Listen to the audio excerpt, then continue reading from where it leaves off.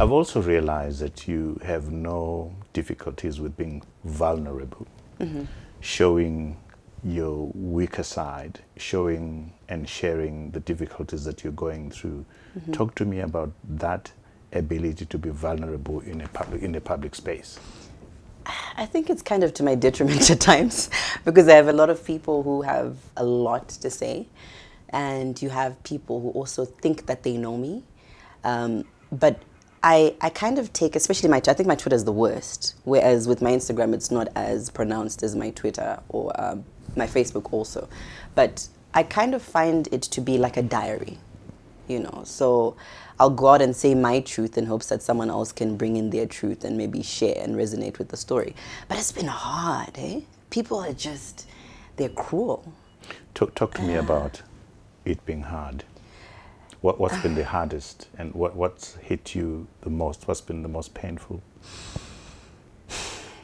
A lot of the times you find someone who just say something.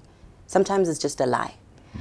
And I have people that I'm answerable to, apart from the fact that everyone knows within my circle that I'm a public figure. But I have friends who I'm accountable to. I've got family who I'm accountable to. So you find these big lies and you're like, wait a minute, that doesn't make any sense. But because someone said it online, it has to be true, right? So it's... That's the assumption. Yes, that's the assumption. So I never have an opportunity to defend myself, because the minute I start to defend myself, people will be like, why is she defending herself? So I have moments that it actually just affects my mental health, because I'm wondering, why are they lying? What's the end goal?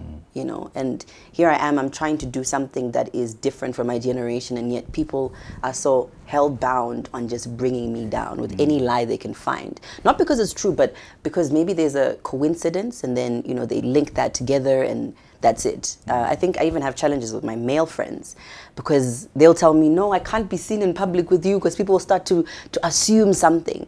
And these are some of the things that I have to face and deal with, that I don't necessarily put across to everyone. But these are the ripple effects of, you know, that vulnerability as well. Do you ever get used to that kind of toxicity? No. So it hurts all the time? All the time. And it hurts more and more as you, because people don't see me as a human anymore, you know. That's very interesting. So people don't see you as a human being. You're an object to be attacked, to be criticized. Talk to me about that. Wait to start. Now you're going to make me cry. Yeah, I remember one time, and I was saying on my Twitter, why do you guys find it okay to do this to me? And someone said to me, you chose to be a public figure, so we will scrutinize as much as we want. And they weren't shy about saying it. But at that point, I was like, are we here?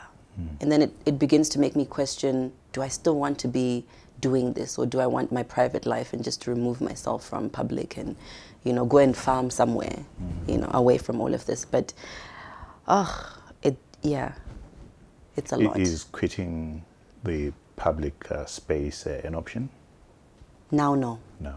Yeah. You are into it, they will deal with you. Because they would have won, and I can't let them win. Yeah.